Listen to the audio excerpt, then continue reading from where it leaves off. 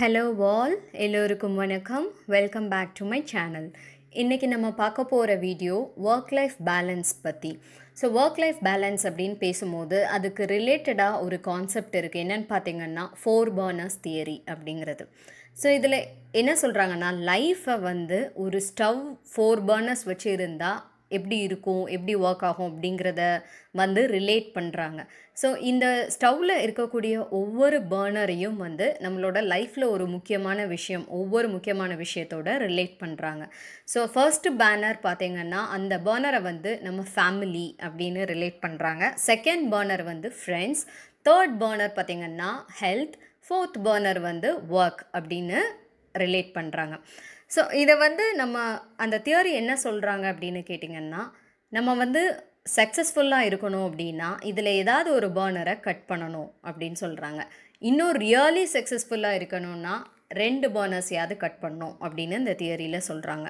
So எல்லா பர்னர்ஸும் எரியும் போது 25% கெப்பாசிட்டியில் தான் எல்லாமே எரிய முடியும். அதே நேரத்தில் நம்ம வந்து ஒரு 2 பர்னர்ஸ் ஆஃப் பண்ணிட்டு 2 பர்னர்ஸ் மட்டும் ஆனில் வச்சுருந்தோம்னா இன்னும் கொஞ்சம் அது வந்து அதிகமாக எரிய முடியும். ஸோ இதுதான் வந்து கான்செப்ட். ஸோ வந்து நம்மளால் வந்து 4 விஷயங்கள், இந்த ஃபேமிலி, ஃப்ரெண்ட்ஸ், ஹெல்த், ஒர்க், இது எல்லாத்துலேயுமே வந்து நம்மளோட 100% கொடுக்க முடியாது. ஸோ வந்து நம்மளுக்கு எது இம்பார்ட்டன்ஸோ, நம்மளுக்கு எது ப்ரையாரிட்டியோ அதுக்கு அதிகமான நம்ம ப்ரிஃபரன்ஸ் கொடுத்து அதில் வந்து நம்ம ஃபுல் பொட்டென்ஷியல் வரணும் அப்படின்னா மற்ற சில விஷயங்களை நம்ம ட்ரேட் ஆஃப் பண்ணணும் அப்படிங்கிறது தான் இந்த தியரி. ஸோ இந்த விஷயங்கள் இருக்குது. ஒன்று வந்துட்டு நம்ம வந்து பேலன்ஸ்டாக எல்லா விஷயங்களும் ஓகேவாக போகிற மாதிரி நம்ம வந்து பண்ண முடியும். இன்னொரு விஷயங்கள் அன்பேலன்ஸ்ட் லைஃப் வாழ முடியும். பட் ஸ்டில் வந்து இன்னும் 1-2 விஷயங்களில் ரொம்ப ஹைலி பொட்டென்ஷியலாக நம்மளால் பெர்ஃபார்ம் பண்ண முடியும். ஸோ இதில் நம்மளுக்கு எது முக்கியம் அப்படிங்கிறத வந்து நம்மளோட ப்ரையாரிட்டி படி நம்ம சூஸ் பண்ணிக்கலாம்.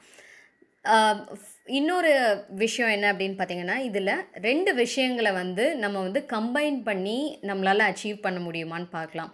ஃபார் எக்ஸாம்பிள், ஃபேமிலியோட நிறைய டைம் ஸ்பெண்ட் பண்ணணும், அதே நேரத்தில் ஹெல்த்துக்கும் நான் இம்பார்ட்டன்ஸ் கொடுக்கணும்னா 2யும் கிளப் பண்ணி வாக்கிங் போகும்போது உங்களோட ஃபேமிலியோடு போகலாம். அதே மாதிரி இந்த மாதிரி வந்து 2 விஷயங்களை கிளப் பண்ணி இல்லை எதை நம்ம வந்து கிளப் பண்ணி அச்சீவ் பண்ண முடியுமோ அந்த மாதிரி நம்ம பண்ணோன்னா இன்னும் கொஞ்சம் பேலன்ஸ் கிடைக்கும். அடுத்து என்ன அப்படின்னு பார்த்திங்கன்னா, சில விஷயங்களில் அவுட் சோர்ஸ் பண்ணணும். ஸோ வந்து ஃபார் எக்ஸாம்பிள், இப்போ வந்து ஒர்க் நல்லா வந்து நல்ல ஜாப்க்கு போயிட்டுருக்கோம், நல்லா ஏர்ன் பண்ணுறோம், ஃபேமிலிக்கும் நிறைய டைம் ஸ்பெண்ட் பண்ணணும் அப்படின்லாம் நினைக்கும் போது சில விஷயங்களை நம்ம அவுட் சோர்ஸ் பண்ணலாம்.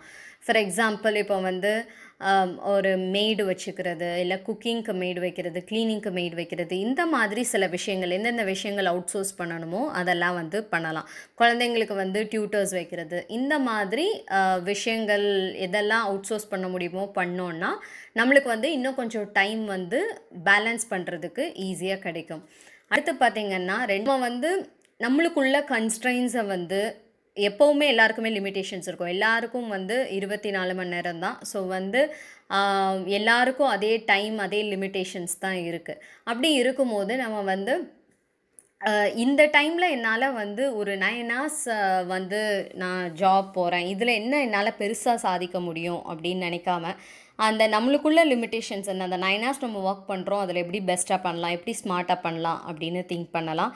அதே மாதிரி ஃபேமிலி கூட நான் 1 ஹவர் தான் ஸ்பெண்ட் பண்ண முடியுது, அதில் நான் எப்படி வந்து ரொம்ப நல்ல மதராக இருக்க முடியும், இல்லை அந்த மாதிரி திங்க் பண்ணாமல் அந்த டைமில் நீங்கள் எவ்வளோ எஃபெக்டிவாக வந்து உங்கள் குழந்தைங்களுக்காக ஸ்பெண்ட் பண்ணுறீங்க, உங்கள் ஃபேமிலிக்காக ஸ்பெண்ட் பண்ணுறீங்க அப்படிங்கிறத நீங்கள் பார்த்து பண்ணலாம். நம்மளோட லைஃப்பை சீசன்ஸாக பிரிச்சுக்கிற மாதிரி. ஸோ வந்து ஒரு குழந்தை பிறந்த உடனே அந்த நேரத்தில் வந்து நிறைய ஃபேமிலிக்காக டைம் ஸ்பெண்ட் பண்ணுறோம். அந்த குவாட்ரண்ட் வந்து நம்மளுக்கு ரொம்ப முக்கியமாக இருக்கும். அப்போ நம்ம வந்து கேரியரை கொஞ்சம் ஸ்டாப் பண்ணிக்கலாம், இல்லை ஒரு பாஸில் வச்சுக்கலாம், இல்லை ஒரு பெரிய பிரேக் எடுத்துகிட்டு வரலாம். இந்த மாதிரி நம்ம மேனேஜ் பண்ணலாம். இந்த மாதிரி நம்மளோட லைஃப்பில் நம்ம எந்த ஸ்டேஜில் இருக்கோம் அப்படிங்கிறத வச்சு நம்ம வந்து ப்ரையாரிட்டி எதுக்கு நிறைய டைம் ஸ்பெண்ட் பண்ண முடியுமோ அந்த மாதிரி ஸ்பெண்ட் பண்ணி நம்ம பேலன்ஸ் பண்ணலாம். ஸோ இந்த 4 பர்னர் தியரியில் மெயினாக நம்ம புரிஞ்சிக்க வேண்டியது என்னென்னா, எல்லாருக்குமே லிமிட்டேஷன்ஸ் இருக்குது, கன்ஸ்ட்ரெயின்ஸ் இருக்குது. 4 விஷயங்கள் வந்து முக்கியமாக நம்ம பண்ணாலும் எனிவே ட்ரேட் ஆஃப்ஸ் இல்லாமல் இருக்காது. எல்லா நாளும் நம்ம வந்து 100% எல்லா விஷயத்துலேயும் எல்லா நேரத்துலையும் கொடுத்துட்டே இருக்க முடியாது. ஸோ நம்ம வந்து அதை அக்செப்ட் பண்ணிக்கணும். அத வந்து ஸ்மார்ட்டா எப்படி ஹேண்டில் பண்ணலாம் அப்படிங்கிறத பார்க்கணும். என்னால முடியாது, இது வந்து இம்பாசிபிள் அப்படின்னு சொல்லிட்டு, நம்ம வந்து ஒண்ணுமே பண்ணாமயும் இருக்கக்கூடாது.